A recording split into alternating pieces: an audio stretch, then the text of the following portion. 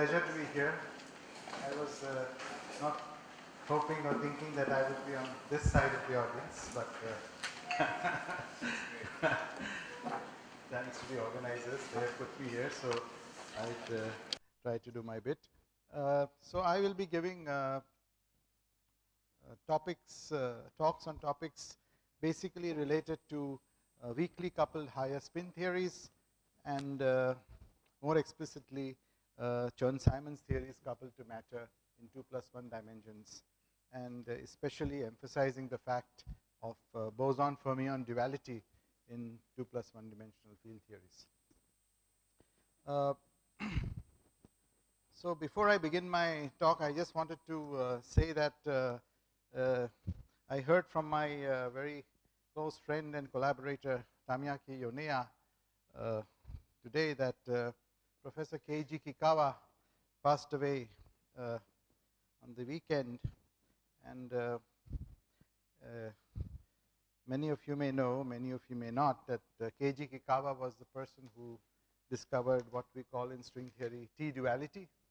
He was also one of the main authors of the so-called KVS program, Kikawa-Sakita Virasoro program, in the old dual models, which produced the string perturbation theory in its most primitive form in those days. So I thought I'd mention this to you and dedicate this lecture to his memory, because I actually was taught mathematical physics by him when I was a graduate student. Okay, so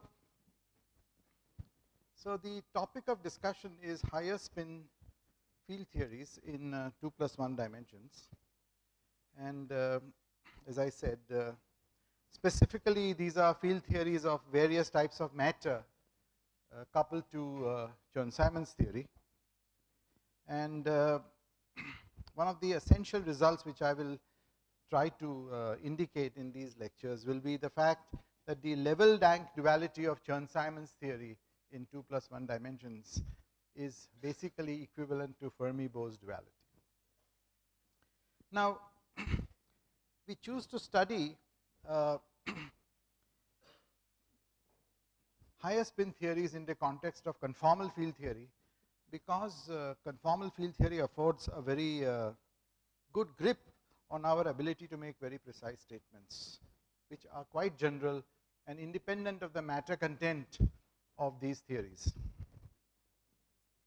So let me begin. Where's the chalk? Okay.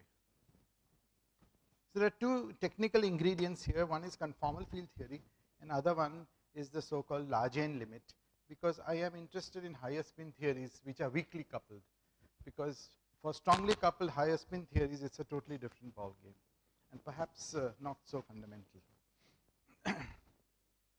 So let's begin with d equal to 3, or we are in 2+1 dimensions.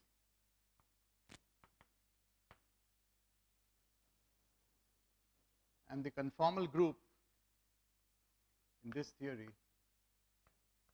is this particular non-compact group. It is generated by translations, rotations, dilatations, and the special conformal transformations. And the representations of this conformal group are basically discussed in terms of the subgroup of SO32. This is the so-called little group, and the representations here are labeled in terms of the spin quantum number, and over here in terms of a real number called delta, which is the dimension, which we will see is the dimension of the various operators, primary states of this theory. So this is the spin, and this is the. Now, of course, there is a lot of literature on this, which I will not really discuss with you, but some elementary implications of the fact that you are looking at unitary representations are as follows. So, if you look at states or operators with spin greater or equal to 1, then there is a bound here on the dimension. If S is equal to half, then the bound is different. And if S is equal to 0, delta is greater or equal to half. And in our discussions over here, we will basically be interested in theories in which delta is equal to 2 or 0. Okay. So, all the primary operators of our theory are basically labeled by these two numbers, which satisfy these conditions based on unitarity. Yes?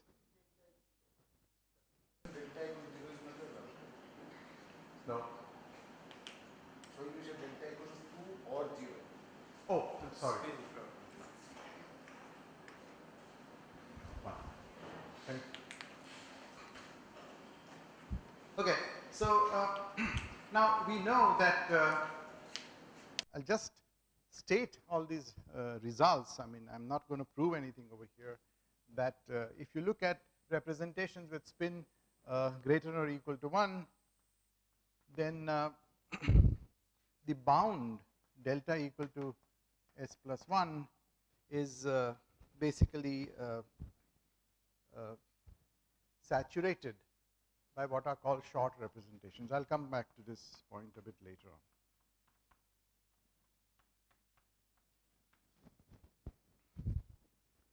Okay.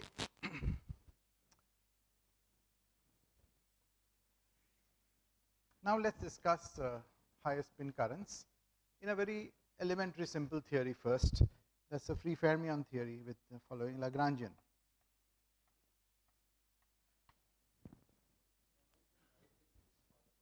Yes, I will go. Oh, it's a bit low? Oh, okay, certainly. Sorry. So,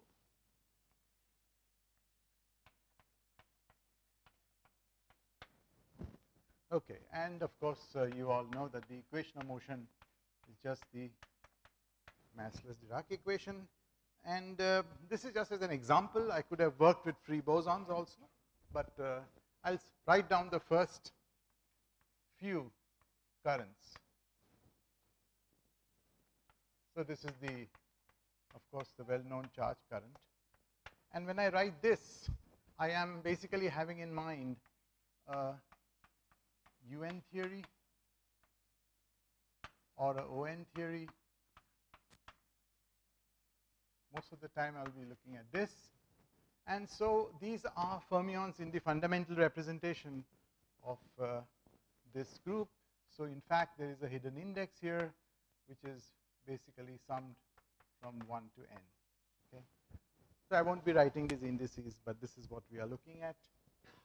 So the second current, of course, is the very fundamental current, which is the energy momentum tensor, and it's the following.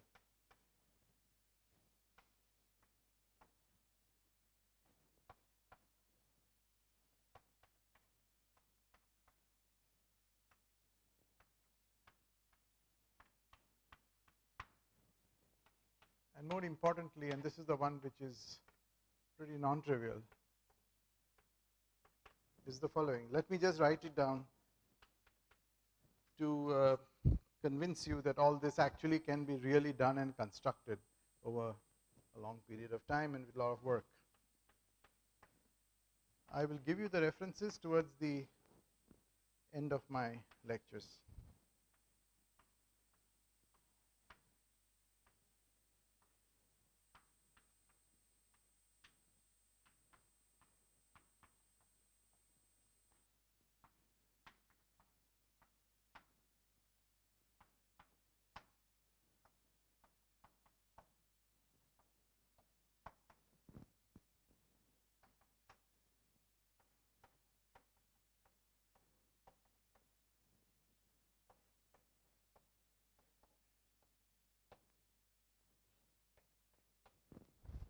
and so on. So in general, you have a psi bar, a gamma matrix, and a whole set of derivatives, all so arranged that these currents actually are all symmetric tensors of SO3, and they are traceless.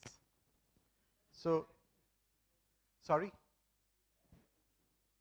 Okay, but not this equation again. Sorry. I'll do that actually. Okay. So sorry to be yeah.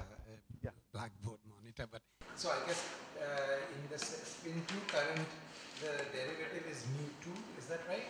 Acting one way and minus that's right. the other way? Yes, that's right. And in each case, it's completely symmetrized. Exactly. So in the fermions or bosons or whichever theory you look at, whichever matter, what you have to form are symmetric traceless tensors which then transform under the spin S of the SO3. So this is the math problem that you actually do. And there are, Shiroman had worked out very beautifully algorithm actually to generate all of them.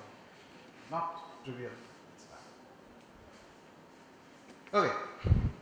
So we have the symmetric traceless tensors, and obviously they are all conserved by the equation of motion. I will just rewrite it for all.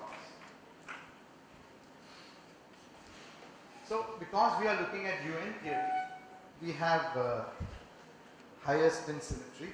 There are conserved currents for each positive number S. If you were looking at when in which the fields are real, then only you have even number of spins, and the way to see it basically is that you look at the complex theory and simply project out the fact that psi equal to psi bar, and all the orthogonals will disappear. Okay, so this is an example of higher spin symmetry of the free Dirac theory, and you can do the similar thing for the bosons. We'll have an identical equation that divergence of the higher spin currents is equal to 0. Now by construction,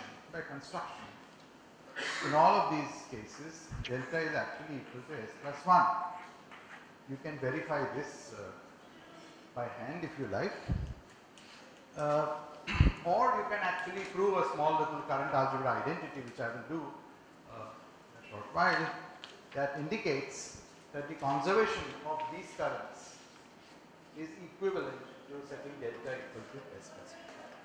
That just follows from conformal invariance of the Euclidean conformal group, which I mentioned to you. Okay. So, in some sense, if you look at the free field theory, these currents, these operators, are the primary fields. They carry the representation of the conformal group, and they are like the basic oscillators, the basic operators which create the states of this theory, which are labeled by the spin and the dimension given by S plus 1. Okay, so this is the statement about the free fields. Now, as I mentioned to you that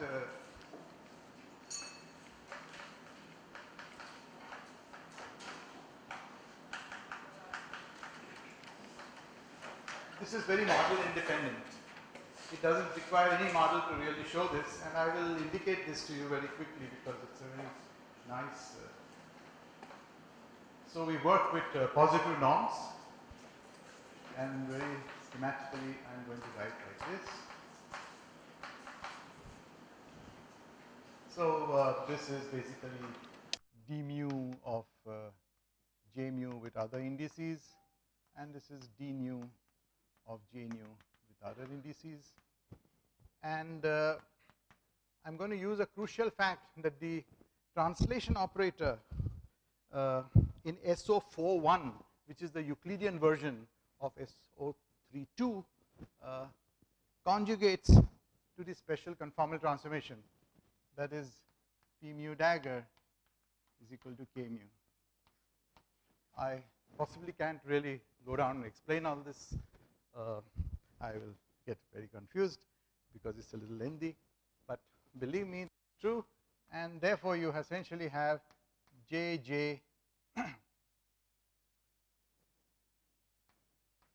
commutator P mu K nu J symbolically. And now I use the fact that there is a commutation relation that gives you something proportional to the dilatation generator delta mu nu plus the angular momentum. And if you substitute all this and carry out these calculations, you will essentially find that this is equal to delta minus S minus 1 acting on J. So as long as the norm of J is non-zero and positive, it's clear that this equation, that delta equal to S minus 1, S plus 1, sorry, is the same as the conservation of the higher spin current. Now, I will be using this fact that this is all many times in high energy physics we call this a twist. So in these problems the twist is actually 1. Don't ask me why it's called a twist.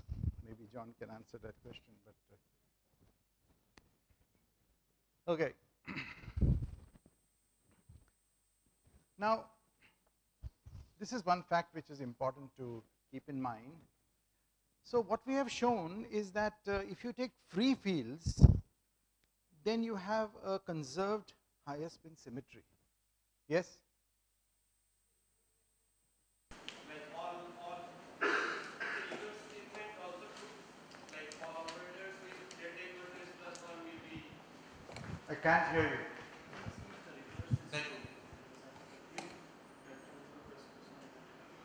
Yes, of course. It's both ways true. Both ways, okay.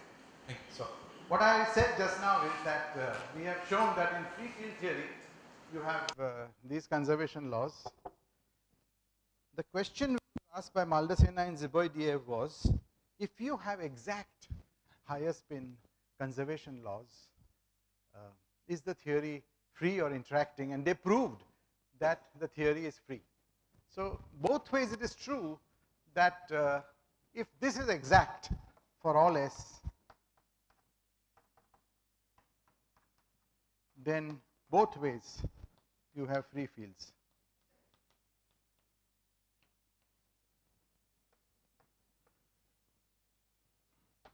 And you'll see why they arrived at this type of statement in a short while, actually, which is based on some other piece of work in this area. Okay, so we are done with free fields. Now turn on interactions. Let us go to an interacting field theory. And the field theories we have in mind are bosonic matter coupled to gauge fields, fermionic matter coupled to gauge fields, supersymmetric matter coupled to gauge fields of all types of variety. And if it is coupled to gauge fields, the gauge fields have a certain action. Since we are in 2+1 dimensions and we are interested in conformal field theory, the only action that you can write down is the Chern-Simons action. The standard Maxwell action is dimensional, and so we can simply forget it in the infrared. Though we can use it very crucially, I will come to this, when we try to regularize our theory, when we do calculations. But let's now go to matter plus gauge fields.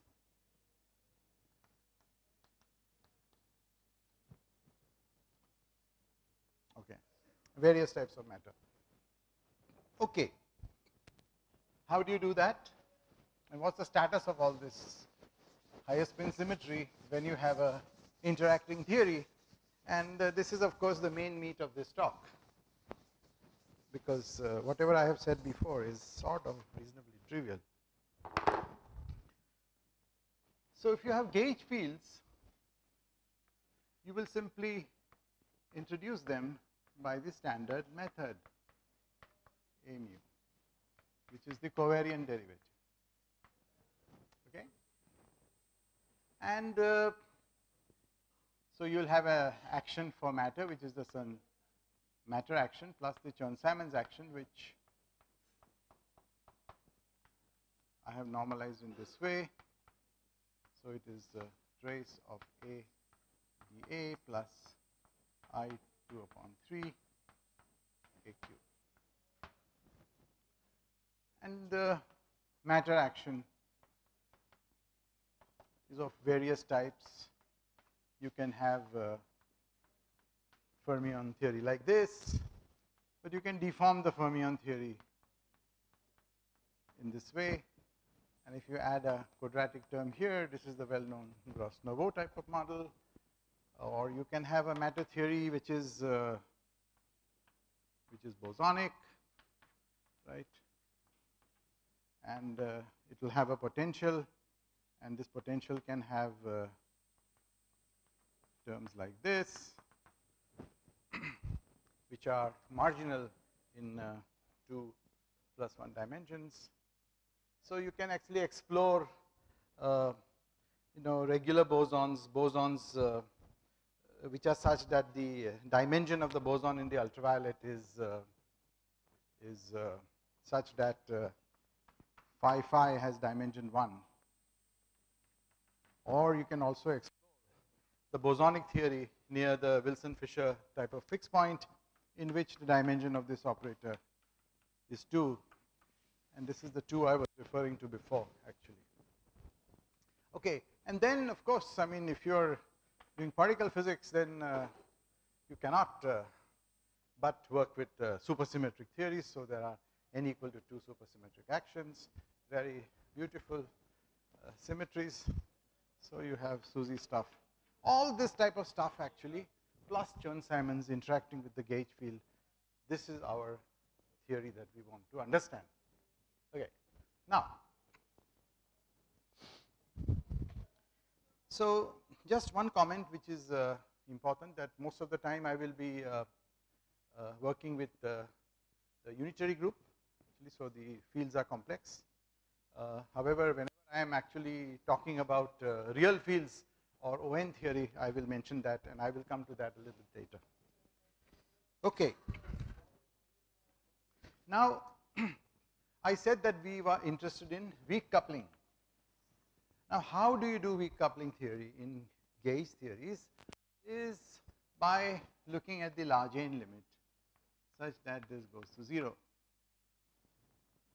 U over here, n over here is just the rank of this gauge group, un. But you want to parameterize your theory in a reasonable way, so you also define this object so that this is a fixed number which you want to dial in your theory. So this is called the so-called 't Hooft limit. It has very beautiful consequences when the gauge fields are really dynamical, in the sense that the Feynman diagrams are into 1-to-1 correspondence with 2-dimensional Riemann surfaces, which is a very important result of 't Hooft. But in our model, in 2 plus 1 dimensions with fundamental matter, no such great things happen, and we are simply dealing with a rather simple type of theory. Okay, so this is the limit we are interested in, weakly coupled gauge theories or weakly coupled theories of higher spin in this limit. All right, that there should be a way of generalizing these equations to this situation when you have an interacting theory. So the first thing you would do is simply replace all the derivatives by covariant derivatives, right? But of course, it's too naive, because whilst derivatives commute, covariant derivatives do not commute. Okay. So, okay, the first thing to do is basically to replace in that expression. Let's take J3 because that is the most representative higher spin. You replace d mu by d mu and call it j hat of mu1, mu2, mu3. And there is some formula. I'm not going to write it down. But that won't be traceless and symmetric, okay? So because of this problem, that there is curvature actually in the covariant derivative. So you got to work a little bit harder, and you can do that and solve this problem by simply defining. I'll write over here. You have a new definition of the spin currents. Well, unfortunately, I've erased this, but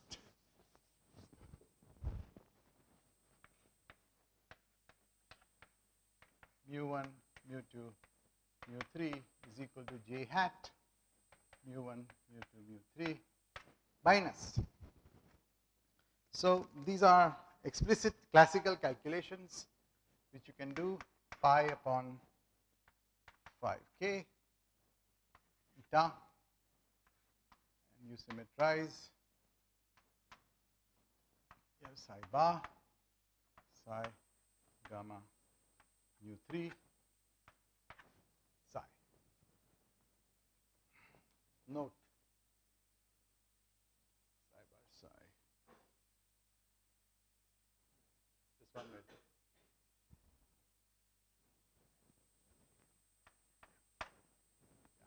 The 4 fermion term. So this is the symmetric traceless tensors with spin S. Okay. Now, what is its dimension and all I'll come to a bit later. It's almost the same as before. That's the point. Yeah. Yeah. The hat object is obtained by taking the early expression and replacing Symmetrizing. and symmetrizing. And then remove a trace. This fellow just subtracted is the trace. That's it. And you know, this is just done by using classical equations of motion, and you can show that this is conserved. I'm sorry, not conserved. That's the most important point. That I'll just write down this formula for you. So you do mu, j mu, mu1, mu2 is equal to minus 16 pi upon k. mu1, mu2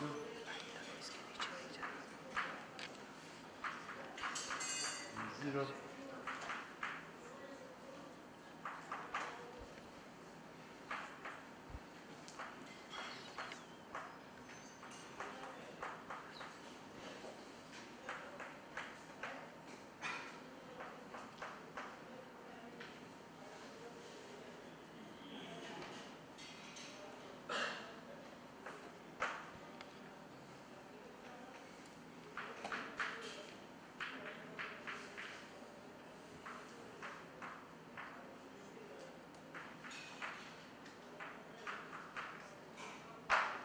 Okay.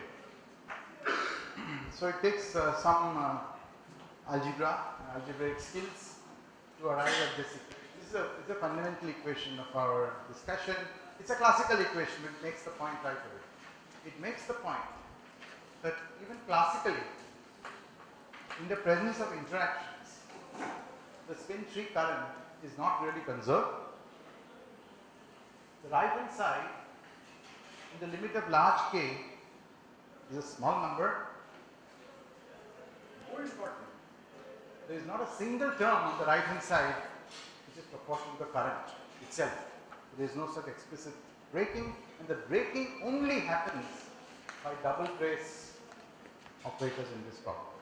So I've said many very important things which I will fill out as we go, that the weak symmetry breaking of higher spin that we are talking about is basically encapsulated in this very elementary equation which you can derive using the classical equations of motion, and you will firm it up now in the quantum theory, all these statements that I made. Okay, I forgot to mention that J naught is the spin 0 psi bar psi. This is the dimension 2 fellow, and dimension 2 in the free field theory. And this is just the matter current. So the important point which I am trying to make is that the currents are not conserved by effects of order 1 upon n. But we have a beautiful statement over here from conformal field theory that tells you that if the currents are not conserved to this small amount, the dimension also differs from S plus 1 by a small amount. And this is a crucial statement actually. Okay. So, I hope you are all with me that if the current is conserved, not conserved by a small amount proportional to 1 upon k or effectively 1 upon n, then the dimensions of these currents are also S plus 1 plus order 1 upon n.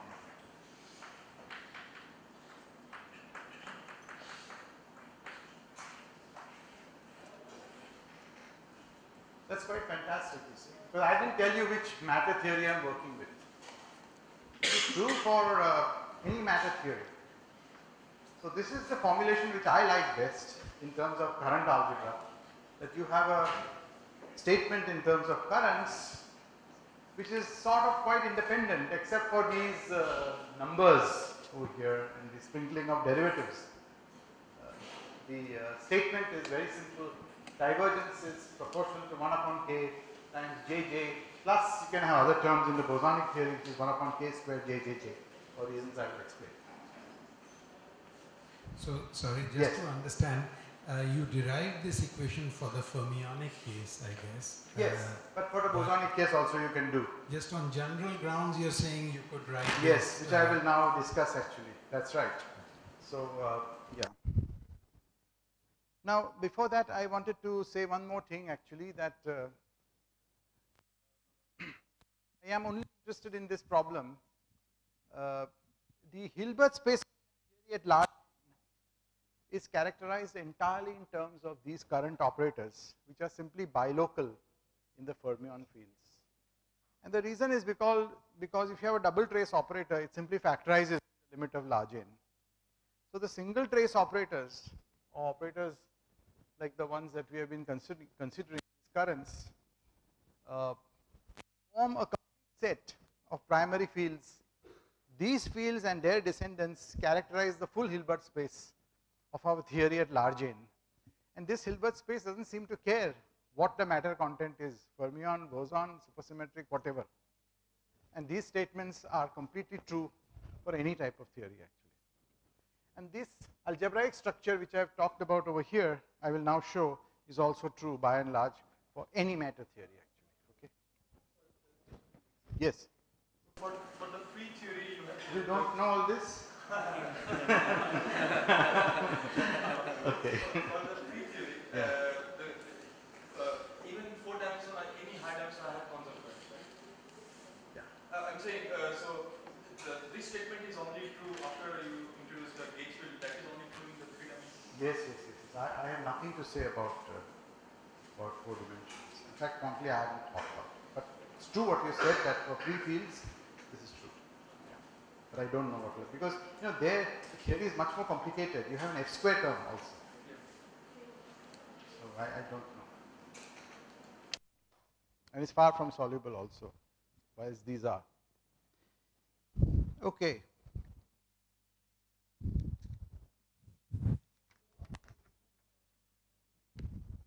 Now, I claim, and this is what I want to argue with you, I will remove this now, that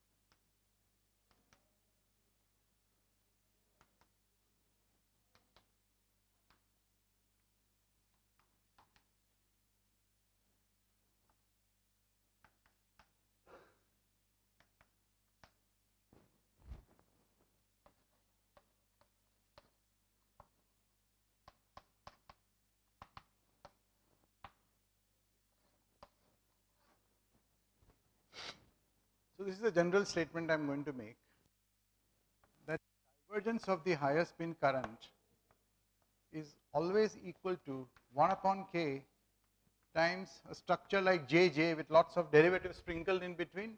This jj, but there are sprinkling of derivatives, okay, which depend upon the details, plus 1 upon k square j j j.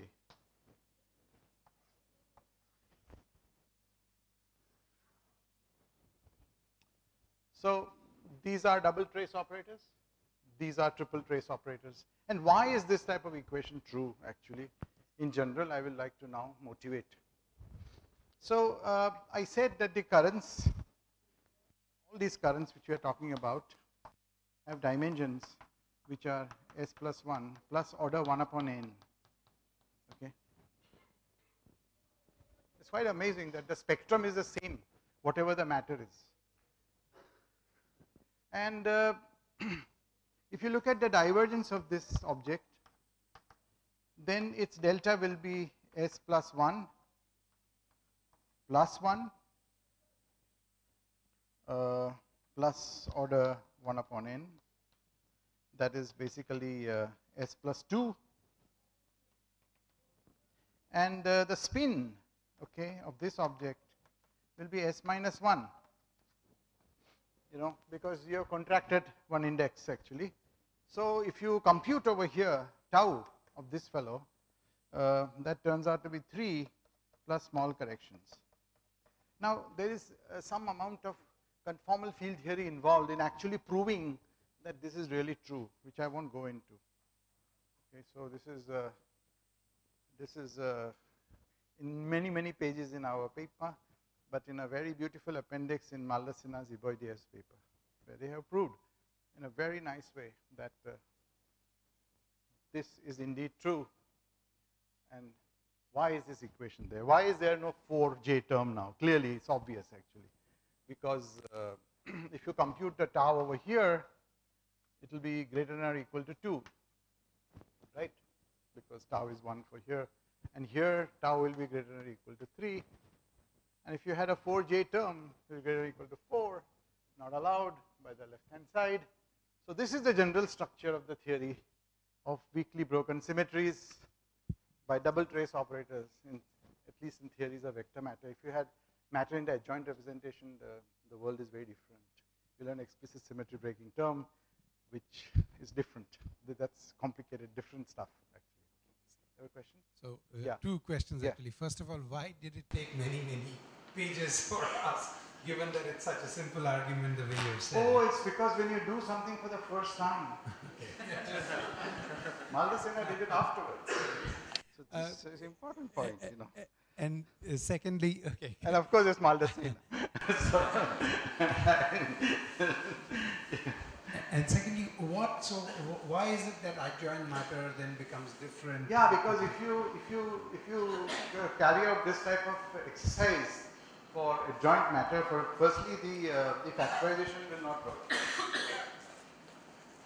So the starting point is not obvious, and you expect in general also that there will be other terms in different types of theories which will have explicit symmetry breaking.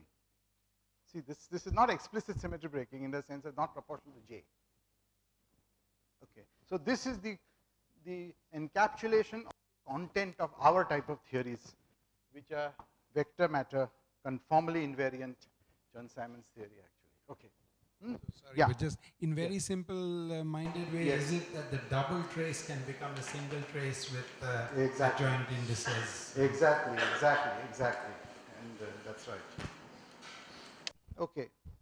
Now, of course, just one caution that you cannot just simply set k to infinity over here, okay, and say that divergence of j is equal to 0. You have to consider it in correlation functions and then normalize the correlation function in such a way that you will see that, in fact, if you compute, for example, divergence of j, jj, so that will turn out to be something like 1 upon jj.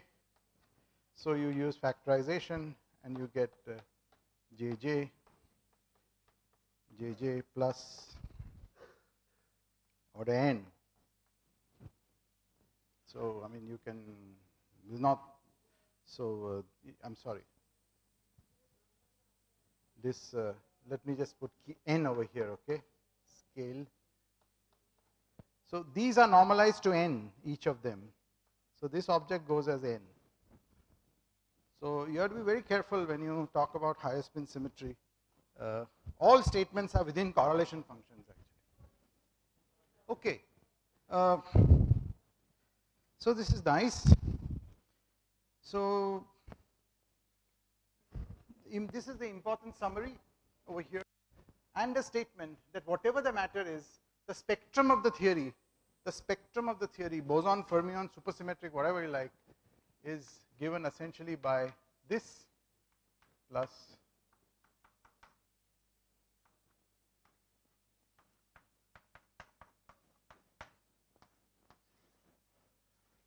so this is the statement that actually prompted, one of the statements that prompted the observation in our original paper that there may be a Fermion-Boson duality.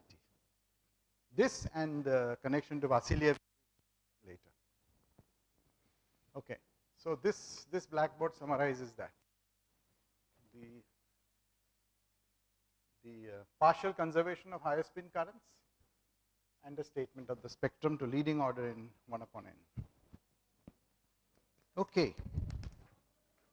So now I want to go to the discussion of the computation of the 3-point correlation function of these theories, which is basically the work of Maldacena and Zebediev actually, and how it sharpens the duality, how we arrive at Fermion, Boson and rank level duality. Okay, so let me just do that.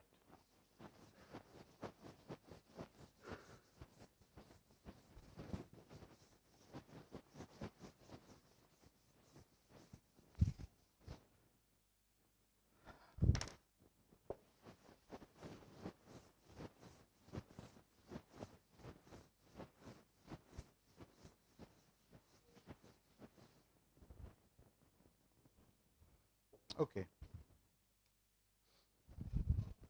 So Maldacena and Zebediev, in a rather seminal paper, in my opinion, in this subject, which I encourage everybody to read, did the following. They asked themselves the question that given this type of structure of the non-conservation by double trace operators, given this and a few other assumptions which I will tell you, what can you say about the 3-point function? And they calculated it exactly in large n limit. So I will now show you that. So what are the assumptions? The first assumption is that there is a parameter n bar in the theory, n twiddle, such that 1 upon n twiddle goes to 0, and the theory is weakly coupled. Okay. There's also another parameter called lambda twiddle, which parameterizes the many various theories. And you will see later on, I will show you that this n twiddle and lambda twiddle are really related to the n and the lambda of our Chern-Simons matter theories in some nonlinear way. Okay, but let's now just do this. The second thing they assume is that the twist is equal to 1 plus order 1 upon n. All this we have seen in our explicit model, okay? We've seen it already. This is after that. Number 3 is the current conservation of non-conservation by small effects, but the small effects are such that there is a double trace operator over here. Double trace. Okay. In particular, they analyze the equation for the spin 4 current. Then number 4 is there exists a unique energy momentum tensor mu1, mu2, which is conserved and it's unique.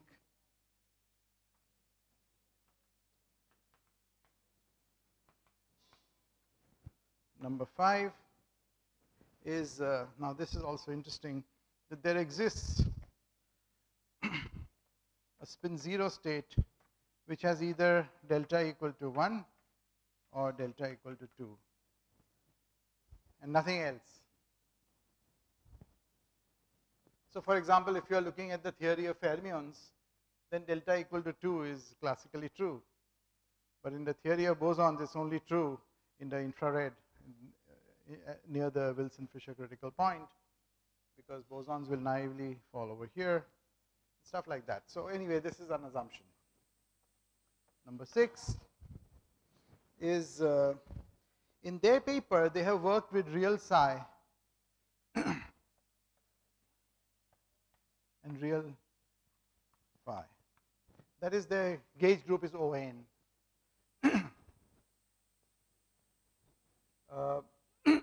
So this is Majorana fermions, and the gauge group is real. In these gauge theories over here, the spins are only even. And whatever they have proved for even spins, which then is also valid for complex matter. As far as even spins are concerned, for odd spins, nobody has it out as yet. Okay, so given these assumptions, what have they proved? So I will of course not go through the proof, but I will indicate what the idea is. They have basically used this equation of ours for the spin flow current, which is written as, if you follow this, it's just this one plus J0, J0, J0 plus J2, J0, J0. And what they did is they derived a set of Ward identities using these assumptions to constrain the coefficients of the 3-point function. So this is what they did actually. They took what we did very seriously and applied it to derive a specific and important result. I'll simply write down the result now for you. J of S1, J of S2, J of S3 is equal to n twiddle times lambda twiddle square upon 1 plus lambda twiddle square times JS1, JS2, JS3 boson. So if you take the real free boson theory and compute JS1, S2, S3, which you can do, this is the formula. This is the space-time dependence, okay? The next one is 1 upon 1 plus lambda twiddle square JS1, JS2, JS3 for fermion. Again, take free fermions, classless fermions, compute this. You get a formula. This is what it is. And of course, the surprising and interesting point was this one. There is one term that never comes out of free field theory, and it is what is called the odd term.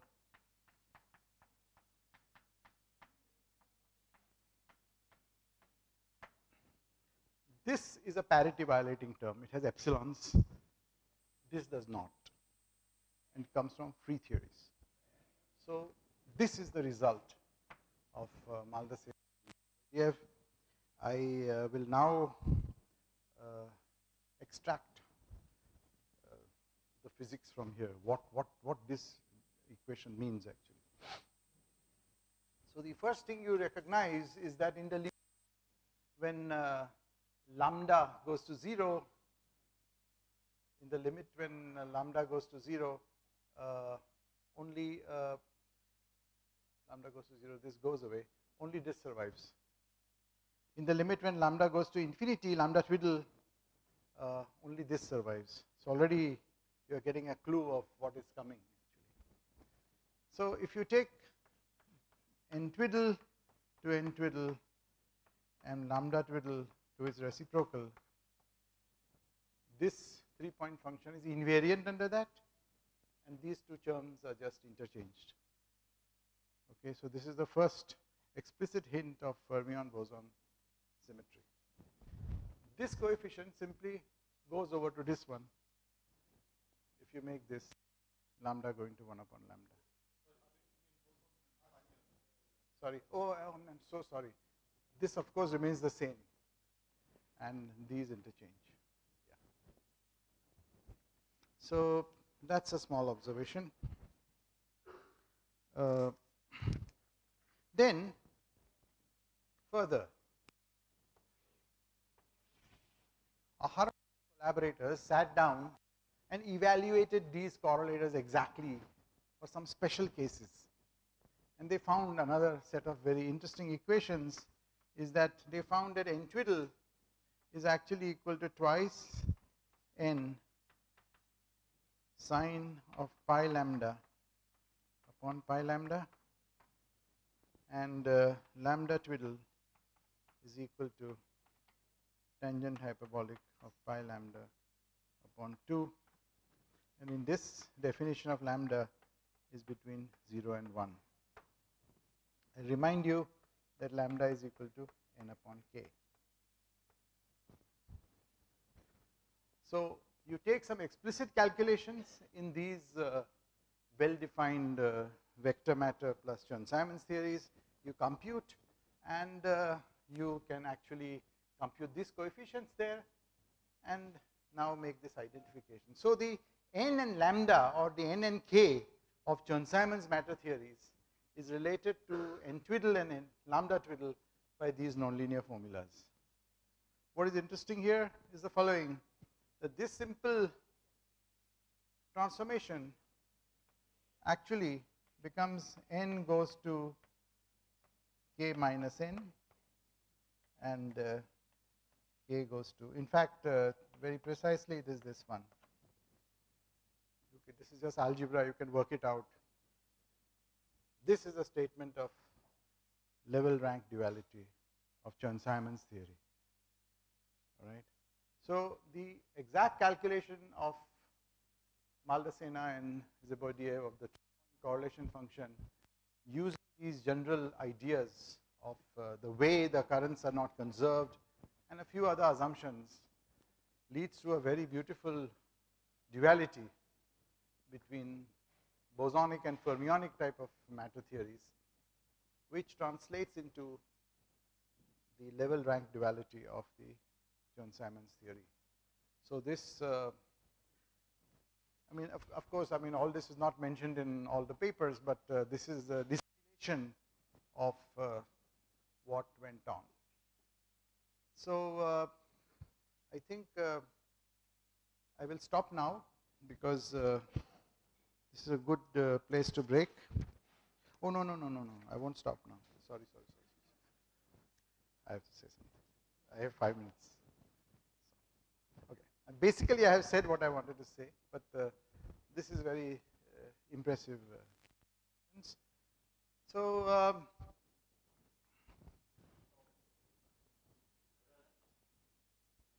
your question? Sorry.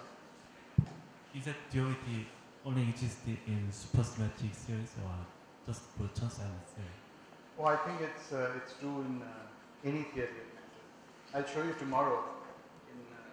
I'll show you tomorrow how it actually all comes about. It's nothing to do with the type of matter. It is, you don't understand it very deeply. I'll come to it tomorrow. It has something to do with the transformation properties of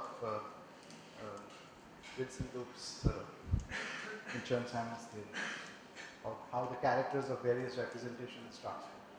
So some math formulas are there, which I don't, many others also don't understand. We'll come to it tomorrow. Okay. Good question. Okay, so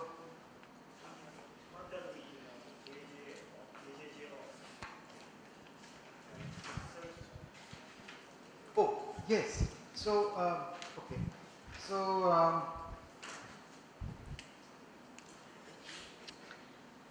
so this is some function of space-time, right? Because this is some function of space-time. This one expects. this function of space-time can be calculated essentially by looking at free bosons. This by looking at free fermions. There is a third structure that arises. Now, how do you find this? Now, there was, before this work, there was a paper by Giombi, Shiroman and Shi-In, which actually studied the various possibilities consistent with conformal invariance, okay, of the 3-point function. And they had actually come up with these 3 possibilities. They only didn't know how to compute these coefficients. So this is the so-called odd term. It's some function of space-time points x1, x2, x3, which is consistent with conformal invariance, but is parity violating because it has epsilon symbols in it. And it cannot come out of free field theory. It reflects the fact that there is an interacting theory there. Okay, so what I want to say now is that in some sense what I have described is that there are 4 ways of looking at the same theory in some sense. One is you can talk about massless scalars coupled to Chern-Simons. So let me erase this.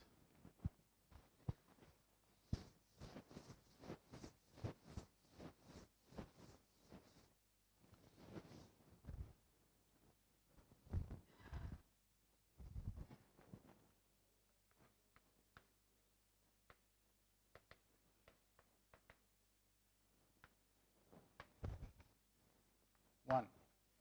So you can have, let's say, NS massless fermions coupled to, let's say, ON S Chern-Simons.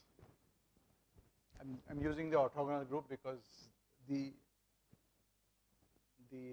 matter content over here was real in this people's work. The second description is in terms of NF massless,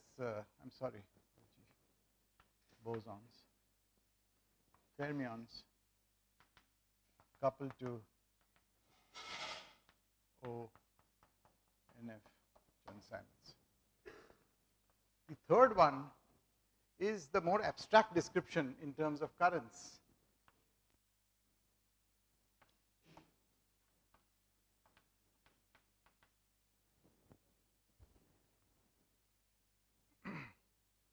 Where higher spin symmetry is weakly broken by double trace, triple trace operators. And number 4, it is something which in a sense started this whole game, is Vasiliev theory. So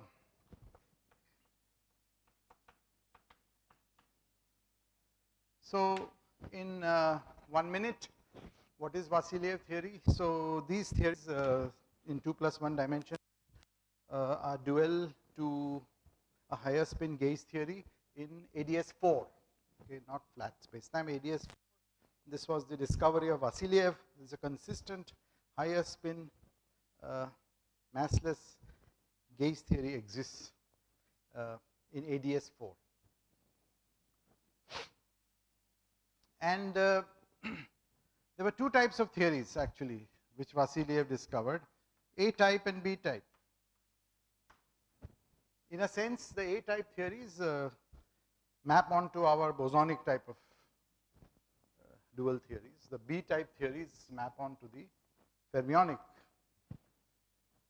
But he also talked about a line over here parameterized by e to the I theta upon 2, where theta takes values from 0 to pi upon 2. To pi. So this theory is A and B theories are parity preserving. This line over here, where theta goes between 0 and pi, not equal to 0 and pi, are parity violating theories. And so a natural guess that we had in our paper was that this flow from boson to fermion is reflected in the boundary theory, especially given the fact that the spectrum of the fermion and boson theory is the same. So this was essentially the key, the beginning of this Fermion-Boson duality, which was then made extremely precise by Maldacena and Zeboydiev, and given this very beautiful new interpretation by the work of Aharoni and company. This symmetry is nothing but the level rank duality of Chern-Simons theory. So these are the 4 things which descriptions which so nice unification here. Okay, thank you. I think I finished exactly in 1 hour. Questions, please.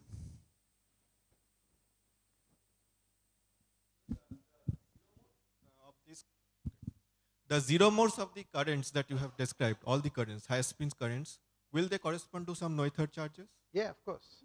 Will there be obvious Noether charges or something? No. Just you do the standard thing, and they all satisfy infinite dimensional algebra.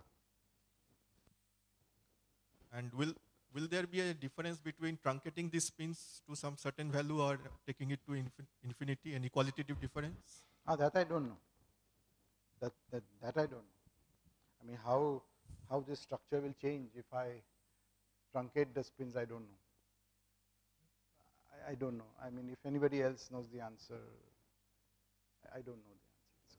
to this question.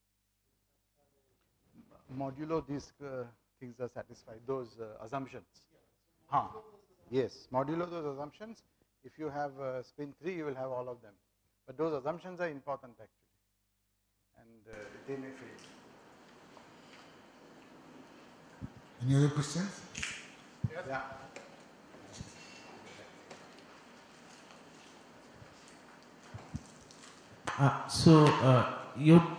The 3-point correlation function comes as like a 1/k² correction. Yes. But in this one, it goes like n twiddle. So does it come like a 1/k correction? So it's actually by k I meant what you do is you multiply and divide by n. This is fixed. This is fixed. And then n twiddle is related to n. Thank you. How did you care about level shift? Sorry? Level shift. How did you care about level shift? Very good, very good. So you see this is where the hidden assumption was. So I said that our lambda is between 0 and 1, which means that k is always greater than or equal to n in our calculations, in the way we have defined Chern-Simons theory, all of us who have worked on it. Now, why is that true? The reason it is true is the following, that one way of calculating the ultraviolet properties of Chern-Simons theory is by adding the Maxwell term, right? You can add the Maxwell term to the theory to regularize the theory. This gives you a definition of K. Okay? So that is the K Yang-Mills definition. Okay. Now it's a fact proved by many people that one look you can show that K hours, which I call small k, is equal to this plus this. Okay. So now you can divide, actually you can now talk about our lambda, which is n upon k, which is equal to n upon k Yang-Mills plus n, right? So if you take out this fellow, so you have lambda Yang-Mills divided by 1 plus lambda Yang-Mills. Okay, and lambda Yang-Mills can go from 0 to infinity.